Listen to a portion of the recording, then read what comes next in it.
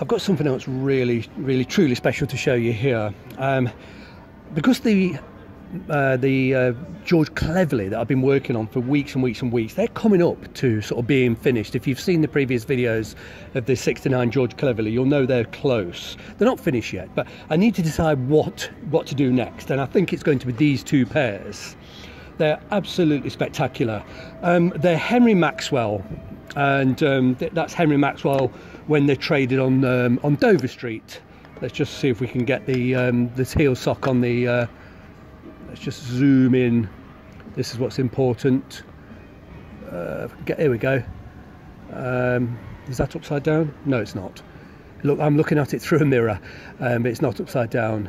Yeah, Henry Maxwell on Dover Street. So these are roughly, I'm guessing, around about 1950.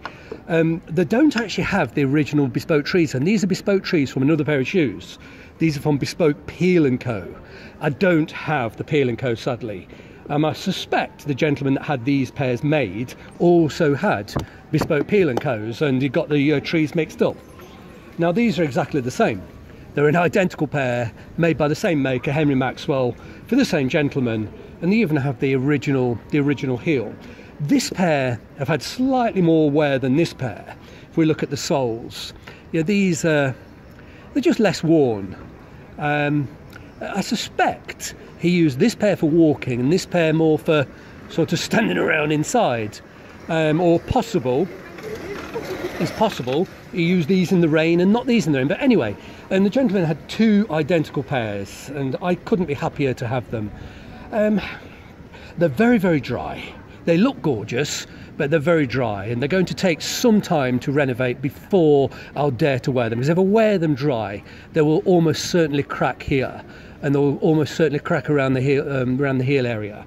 But and these sort of wrinkles, I'll be able to get those out because these are not the correct shoe trees. The wrinkles are formed, and I've got lots of trees, so I'll put a better fitting tree in that will pull them tight. I'll have to remove the polish. There's a huge amount of polish on there, but it's a bit dry, and if I try to polish them over that, it will just crack. And moreover, the skin below the dry polish, it will be impossible to moisturize it, and it will crack. So I'll have to spend some hours removing all of this ancient polish, and it's kind of the polish it's filled in the little tiny holes. A lot of the holes are blocked with polish, so that will take some time. I'll remove the polish, then I'll moisturize the skins, and then I'll repolish them. It's possible, because I've got two identical pairs, I'm thrilled to have both, but I don't particularly want to have two pairs the same colour. If I can lighten one of the pairs, then I would probably do the more heavily worn pair, which is these. If I'm able to, as I remove the old polish, I might be able to lighten the skin very slightly and recolour this one in black. But I'm not going to destroy the shoe in an attempt to do that. If I think I can strip some of the, because of course black is the very worst possible base to be stripping out. But if I think I can strip that black without destroying the shoe and re-dye it a light colour, I'll do so. So then I'll have a pair in black and a pair in brown. But of course they'll have like a slightly antique effect, because they will look very old. They won't look pure. They'll have flashes of black. So they'll have a very antique effect. But honestly, I couldn't be happier with these, and actually the heel's they'll need a bit of work. It's actually a bit worn. I'll probably end up replacing that heel. There's not much left of it. Let's have a look. Yeah, this heel's still got more than enough. That one's almost as new. But this one, I'm afraid, it's worn down to the limit, so I'll almost definitely replace that heel. In fact, I will replace it. It's worn down. But they are totally original, and there's virtually, this is really hard, not worn thin there, and this will moisturise and clean up. They will come up beautifully. They won't look new, but my goodness me, they'll look glossy, and I'll get the wrinkles out. But the other interesting thing about this particular pair, they've still got the original laces. Invariably, laces of this age, they rot away, and I don't have any bespoke shoes with ribbon laces. Now they are absolutely fantastic. That's a metal. Yeah, that's metal. And of course what's happened here, the laces have faded in the sunlight, but they don't seem to have rotted. I normally use 3mm flat laces. These have got a round lace. They're 2.53mm. I definitely won't keep those. They're modern and not to my taste. But I'll go for something of a similar diameter but flat. But being as this pair still have the original laces, I'll certainly be keeping those.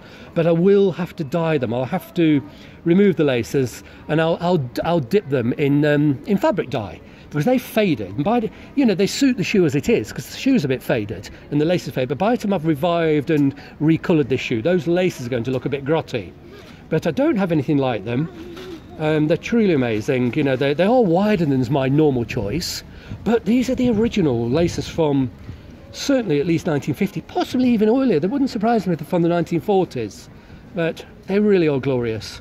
I'm due to make a couple more videos, finally showing the finished George Cleverleys, and then once those Cleverleys are completely finished and on my feet, then I will set about these two pairs of absolutely stunning Henry Maxwell. Couldn't be happier to have these in my collection. And I'll show you the I won't call it a restoration, because they don't actually need much restoration, but they definitely need reviving. They're tired, they're dry, and they're hard. But we won't be resurfacing these skins or anything mad like that. They are in exceptionally good condition. I will just be moisturising, taking the wrinkles out, but they won't need any resurfacing. So they'll be refreshed. But nonetheless, it's going to take many hours. To remove the polish will take a lot of time. And if I decide to take the colour out of one of the shoes, that could well take 10 hours or more. So there's a lot of time involved. And of course, we'll be needing to moisturise the linings. That skin will be very dry. But it'll be mostly moisturising, not restoration, just reviving them. And they're just magnificent. English sort of bespoke at its very finest.